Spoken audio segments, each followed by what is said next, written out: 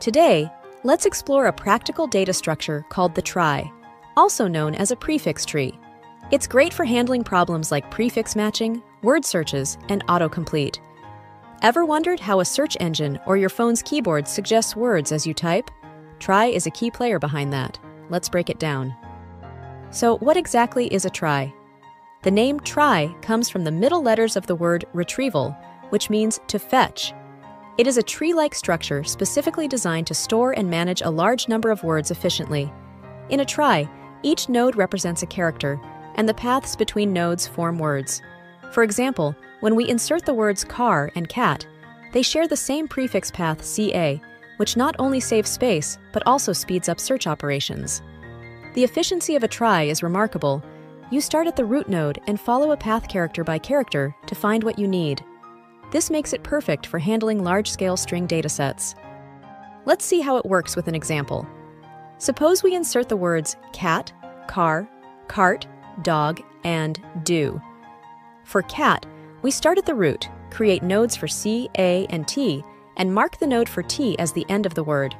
For car, we reuse the nodes for C and A, add a new node for R, and mark it as the end. When adding cart, we reuse the path CAR and create a new node for T, marking it as the end. For dog, we start a new path from the root, adding nodes for D, O, and G, and mark the node for G as the end. Finally, for do, we reuse the nodes for D and O and simply mark the node for O as the end of the word. To search for cart, we follow the path for C, A, R, and T, confirming it exists and ends at a valid node.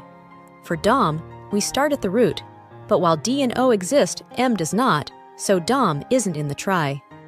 A Java implementation of a trie typically uses a trie-node class with a hash map for children and a Boolean isEnd to mark the end of words. The insert method adds characters from the root, creating nodes as needed and marking the last one as the end. The search method traverses the tree to confirm if a word exists and ends at a valid node.